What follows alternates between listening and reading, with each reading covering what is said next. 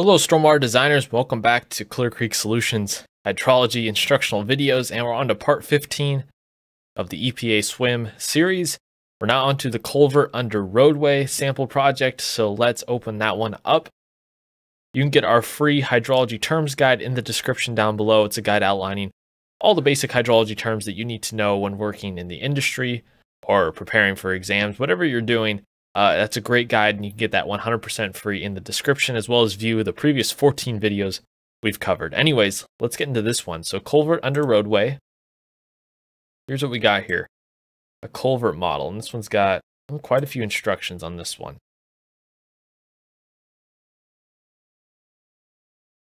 So here's our culvert. I'm gonna make this smaller now. Here's our culvert model setup. We got an inlet, roadway, culverts under the roadway, an outlet, channel, and then tailwater. So for the culvert model, this example is taken from Design Guideline 4 that appears in the Federal Highway Administration's Hydraulic Design of Highway Culverts, 3rd edition. And it shows you where you can get that.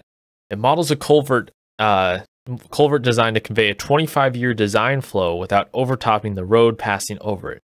There's significant storage in the channel upstream of the culvert whose effect in reducing peak flow is accounted for.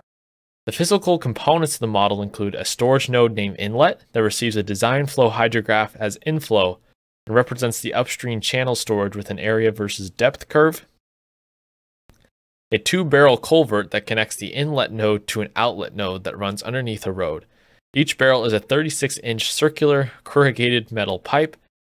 A roadway type weir that represents the road crossing and is offset from the inlet invert the height of the road's shoulder. A downstream natural channel that conveys flow from the culvert outlet to an outfall node named tailwater that is assigned a fixed stage. The data components consist of the inflow hydrograph time series, which has a 3-hour duration and peak flow of 220 CFS, and a V-shaped storage curve that provides about 3 acres of surface area at a depth of 8 feet. Some specific features to note about the model are the culvert pipe has its culvert code property set to 4, which is the code for a circular corrugated metal pipe with head wall inlet. The roadway weir has its road width property set to 40 feet and its road surface property set to gravel. The downstream channel is trapezoidal with a bottom width of 10 feet and side slopes of 2:1.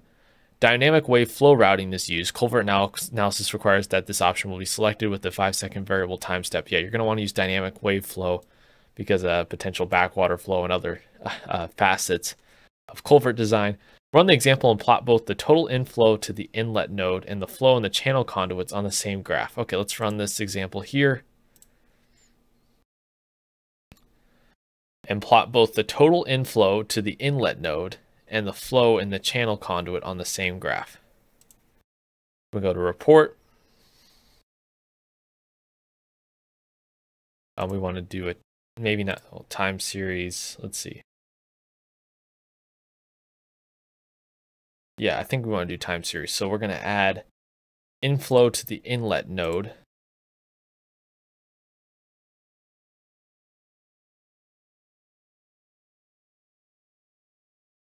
Total inflow, okay. Flow in the channel conduit.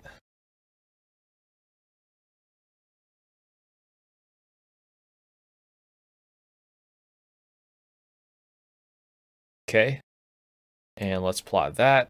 Okay, so we can see both those there. Note how the peak flow has been reduced from 220 CFS to 150 CFS. Okay, we can see that right there.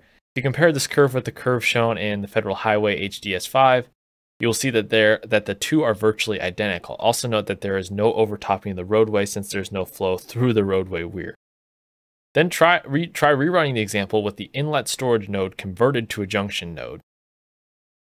Okay, inlet storage. Make this a junction now.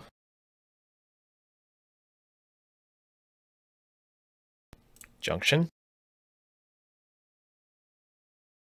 This removes the effect of upstream storage. If you plot the culvert and roadway weir flow on the same graph, you'll see that the roadway gets flooded when the peak flow occurs. Okay, so let's run it again. Report. You plot the culvert and roadway weir flow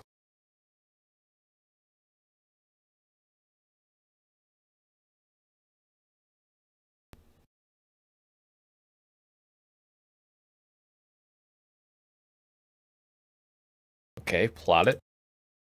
And we do see that, yeah, that we get some roadway gets flooded when the peak flow occurs up at the top here. So that is this culvert model here. If you have any questions, leave that in the comments down below. Pretty interesting project. You can view that highway manual there. Check out the other videos in the series in the description, and we will see you guys next time.